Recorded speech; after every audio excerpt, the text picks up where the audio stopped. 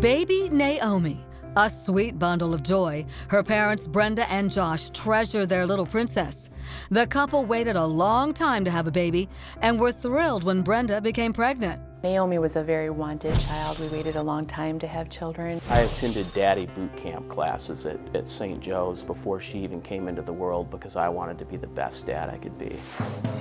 Brenda had a difficult labor. The mom-to-be had a C-section, enduring vacuum suctioning during birth. Watching my wife go through what she went through to bring our daughter into the world, it gave me a tremendous a new love for my wife. Our Detroit affiliate WXYZ following the story. 2 months after Naomi's birth, a dark turn of events for that happy family. Josh, an airline pilot, says Naomi slipped off his knee one day. He caught her by the face to keep her from hitting the coffee table. Both Josh and Brenda say it was an accident. She was smiling and giggling, and we went about our normal day. The day after the incident, Naomi started vomiting. Brenda and Josh rushed their daughter to the hospital. I told the attending physician there about it, and he scoffed at it and said, "Dad, this is nothing you did. Your daughter is suffering from an infection or virus." But a doctor at the University of Michigan finds something disturbing. An MRI revealing a subdural hematoma. That's bleeding between Naomi's brain and skull. And that's not all. The scan showing retinal hemorrhaging. WXYZ reports the doctor accused Josh and Brenda of abusing their infant daughter. Devastating, humiliating, terrifying. The University of Michigan Health System issued this statement.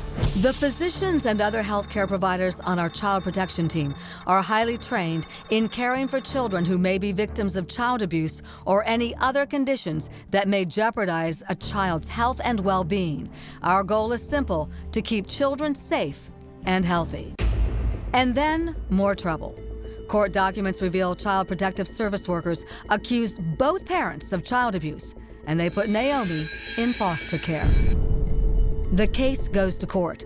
Brenda was cleared. Josh was charged with second-degree child abuse, a shocking outcome, since not only did Josh say he passed a polygraph test, medical experts testified that the bleeding inside Naomi's head was caused by trauma during her delivery. A jury convicted Josh of felony child abuse. He's a danger, and he's not admitting what he did. He's still maintaining full innocence. Brenda was granted custody of Naomi and fled the state, hiding out in Colorado with her daughter. So how could what the Burns family maintains was a simple accident result in tearing a family apart? The Burns family falling down a legal rabbit hole. It could happen to anyone. Is there Joshua here? No. Take a look at this nanny cam, set up at the couple's home, recorded the night of Josh's conviction in the corner of the screen. A worker from Child Protective Services, along with police, show up at the house. They were looking for Josh, suspecting him of sneaking in to spend time with Naomi, violating a court order that blocks him from seeing his own daughter. I'm with CPS, I'm with DHS. I was having to come out and just verify that he was not here. You can check the house if you choose.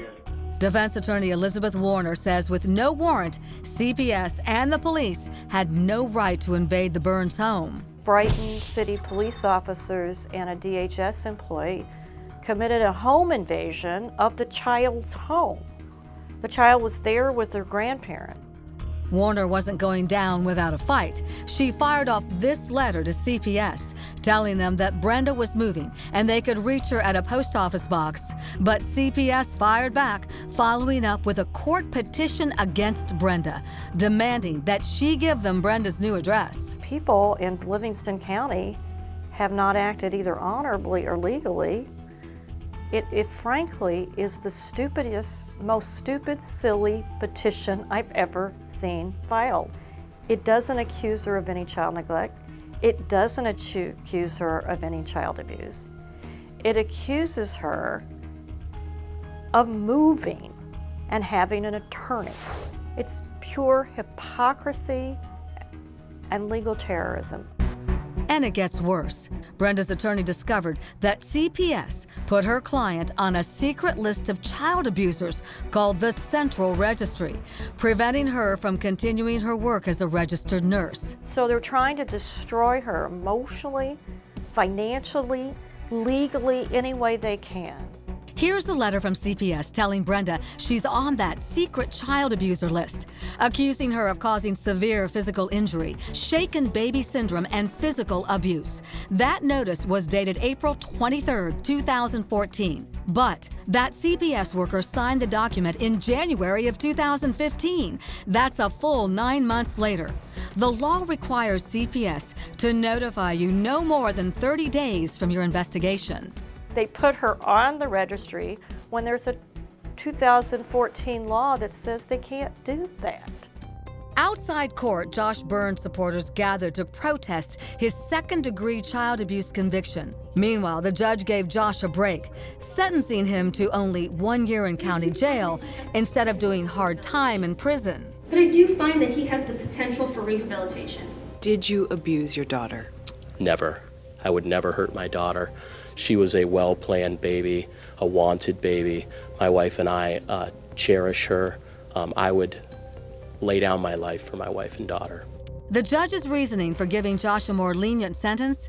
The overwhelming community support for Burns and his perfect 15-year record as a pilot. It's hard to describe the feelings of going into prison an innocent man, but the blood of my innocence is on their hands, and I will walk in holding my head high.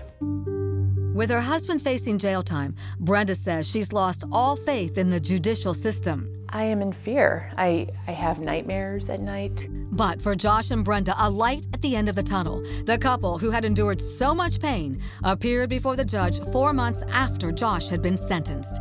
In this hearing, she decided not to end Josh's parental rights for his daughter, Naomi. The court cannot overlook the efforts that respondent father has engaged in to date prior to his incarceration. He has exhibited more effort and commitment to parenting Naomi than many parents exhibit to this court in years of services. I think just to hear the judge speak positively about our family is amazing. Her belief that Josh is, that Naomi would benefit from being with her dad is amazing. Yes, yes, yes. And then, in what seemed like an eternity, a moment so many have been waiting for, husband and wife reunited after Josh served an almost 9-month term in the county jail. It's been the hardest thing I've ever been through in my life. Naomi is now 2 years old. Josh has lost 1.5 years of seeing his daughter grow, and he plans to make up for every minute of that lost time. Today, I am just overwhelmed with thankfulness that I get to see my daughter and hold her for the first time in 613 days. Certainly is one of the more polarising and complicated cases I've come across. Even the medical experts conflicted. It's difficult to arrive at a firm opinion either way. Now, even though Josh Burns has finished serving his time, he is now appealing his conviction and, with the support of the University of Michigan Innocence Clinic, hoping eventually, of course, to clear his record of any wrongdoing. Now, we want to hear from you. Do you think Burns should have been found guilty of second-degree child abuse? You can sound off right now at our website, crimewatchdaily.com.